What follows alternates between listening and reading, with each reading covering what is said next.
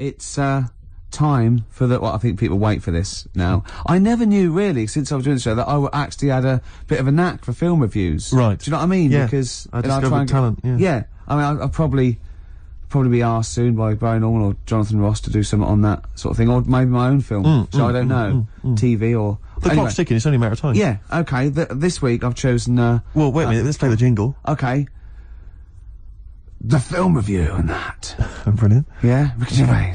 Yeah. Yeah, okay, here we go. This week I've chosen My Left Foot. Right. Okay.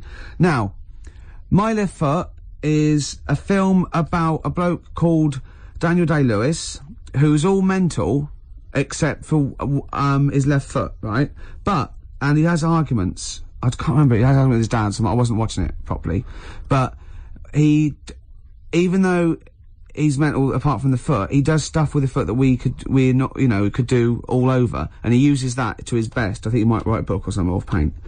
And the moral of this story is, even if you've only got a foot that works, you can still win prizes because it won the Oscar. Okay. Am I right in saying that you're bringing a book out of these collected? Maybe for the Christmas market. I think I might. Yeah. I see there's obvious great market films there. reviewed, sort of, with it's a different outlook on it, isn't it? A different approach. I don't just sort of like stray. Well, I'll tell you what, it's an approach that doesn't really use grammar, which you don't see that often in film reviews. But no, once again, what would you give it out of 10? As I say, I didn't really concentrate. I can't remember a lot about it, but it won an Oscar, so I think it won an Oscar or something. So 9. Okay, jolly good. Well, that was My Left Foot, which is probably available on sell-through video, maybe in a bargain bin, $5.99, probably on TV this Christmas.